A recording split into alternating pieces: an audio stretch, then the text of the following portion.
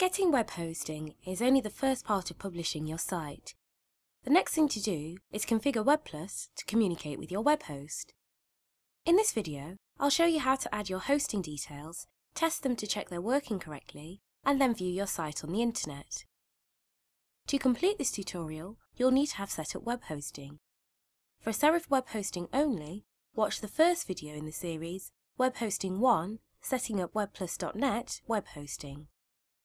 I'm going to use my Serif web hosting details, which I set up in the previous video, but you can use a different web hosting provider if you want to. So let's get started. You may already have the account details dialog open, ready to add your hosting details. If you don't, you'll need to open this now. On the standard toolbar at the top of the workspace, click on the down arrow next to Publish Site and select Publish to Web. In the Use Existing Hosting and Domain Name section, click Add Details. First, create an account name. This can be anything, but it's best to try and keep it simple. Next, you'll need to add the FTP details. For this step, we'll copy and paste directly from our hosting account. This will minimize the possibility of making mistakes while copying the details. If you haven't already accessed your web hosting account, you'll need to do this now. If, like me, you've got Serif web hosting, type www.serif.com into a web browser. In the top right-hand corner, click Sign In. Enter your email address and follow the instructions to log into your Serif account.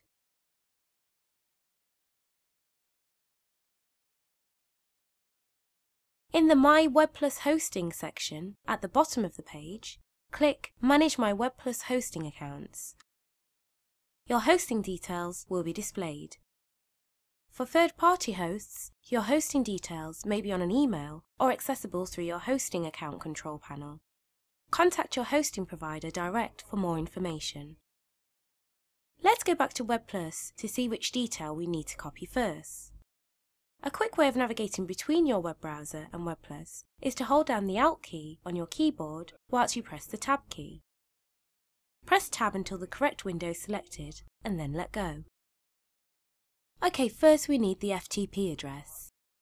Navigate back to your browser using Alt-Tab and then locate the detail you need to copy. Click and drag on the page to select the FTP address, taking care not to select any empty spaces before or after. Right-click and select Copy. Press Alt-Tab again and get back to WebPlus. Click inside the FTP address field and then right-click and select Paste. The FTP address has appeared in the dialog. Let's move on to the next detail, Folder. If I Alt-Tab to get to my browser, you can see there is no entry for folder. This is because WebPlus.net hosting doesn't require you to upload to a folder, so we can leave this field blank. If you're using a different hosting provider, double-check your hosting details to see if there's a specific folder you'll need to upload to. Back in WebPlus, the next detail we need is username. Use Alt-Tab to go back to your browser and copy your username. Navigate back to WebPlus and paste the username in the correct field. For security reasons, your password won't be displayed on your hosting account details page. Instead, you can simply type your password straight into the correct field of the account details dialog. You can choose to add the website URL for viewing your site after publishing. Copy the URL and paste it into the website URL field. Notice that this address uses the prefix that you created when you set up your hosting account.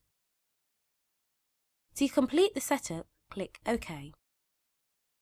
Click Test to test your settings and make sure everything is working. Note that it can take up to half an hour for your hosting account to be active, so it's worth waiting for this time to pass before trying again. If not, double-check your hosting details and internet connection and then retry. If you continue to experience problems, contact your web hosting provider. When the test has been successful, click Update Account. In the Publish to Web dialog, select individual pages to publish or click Publish All Pages. In future, you can always just publish individual pages if it's just a couple of pages that you need to update.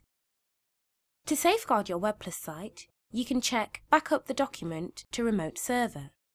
This uploads a copy of your WPP file to the web along with your site. It's really useful in case your file ever gets lost or your computer fails. See WebPlus Help for more information. When you're ready to publish your site, click OK. If your site is unsaved, you'll be prompted to save it at this point. WebPlus will seek an internet connection and then upload your files.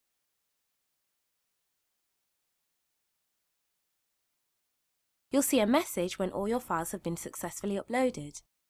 When the upload has finished, click Close. When you've published your site, you can view it on the internet whenever you like. Type your website's URL into a web browser and press Return. And that's it. I hope you've managed to get your site online successfully. To find out more, see the Learn section of the Startup Assistant. Thanks for watching.